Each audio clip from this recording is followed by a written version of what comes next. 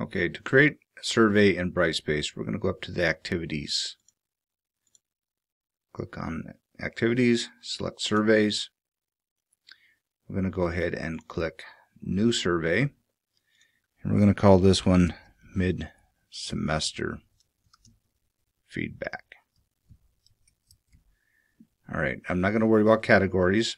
It should also be noted that using the surveys is very similar to using the quiz tool. There are a few differences here.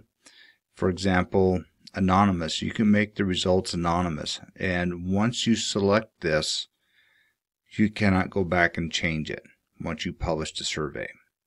Okay, so it is truly anonymous, and you won't be able to track who said what.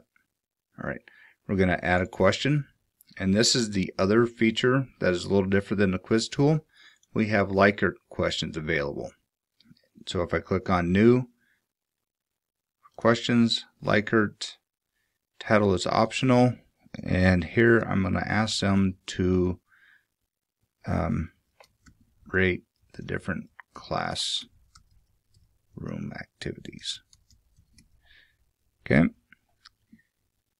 and scroll down. I'm going to put it on a scale 1 to 10. You can choose however you want to. Here I'm going to ask them about homework.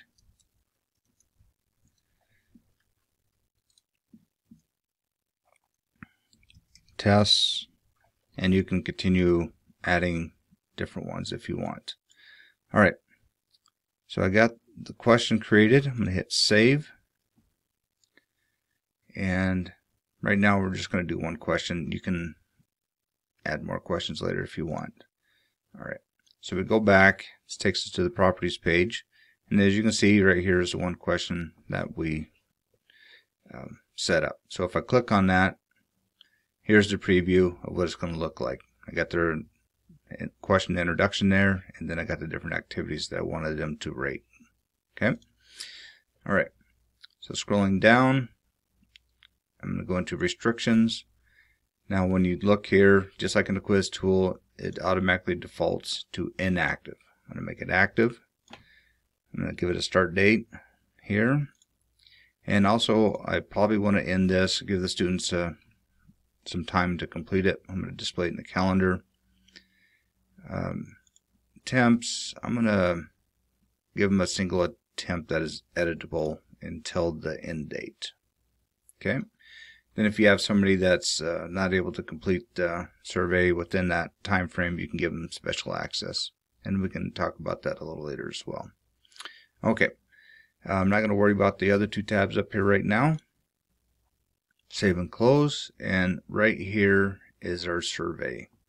So let's take a look and see what it looks like. Alright, this survey is anonymous, so it does tell the students that their identity will remain anonymous, and they can go ahead and take it, save their responses, and then submit the survey. Yep.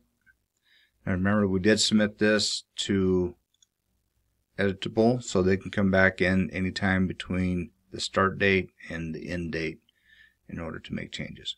Alright, if you have any further questions about the survey tool, please contact Caleb or I. We're in the basement of Cowan Hall in room 110. Thank you.